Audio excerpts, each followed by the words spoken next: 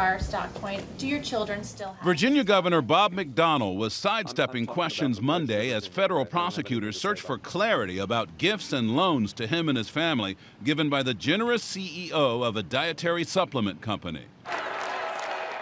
A stunning turnaround for a rising star no longer in national Republican politics. Last year, McDonnell was being mentioned as a possible running mate for Mitt Romney, though never officially vetted for the spot, sources said.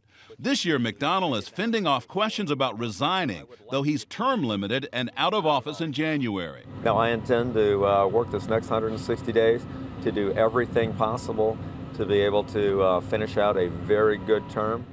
McDonnell has already repaid his friend, donor, and CEO of Star Scientific Supplements, Johnny Williams, for tens of thousands of dollars in loans, for clothes for his wife Maureen, for catering for his daughter's wedding, for a $6,500 Rolex watch. Worse still, Maureen McDonnell bought stock in Star Scientific and promoted the company's products with a luncheon at the governor's mansion. A main question is whether McDonnell accepted things of value in exchange for official acts, which he denies, or if he willfully turned a blind eye to gifts to his wife.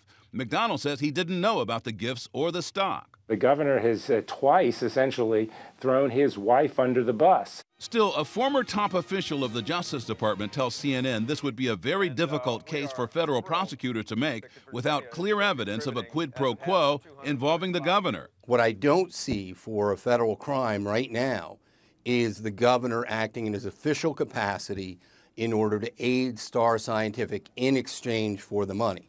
McDonnell says he broke no laws, pointing out in a recent radio interview that even under the gift disclosure rules in Virginia, his wife and kids are off the hook, and so is he. Which is gifts to elected officials are reported, gifts to family members are not.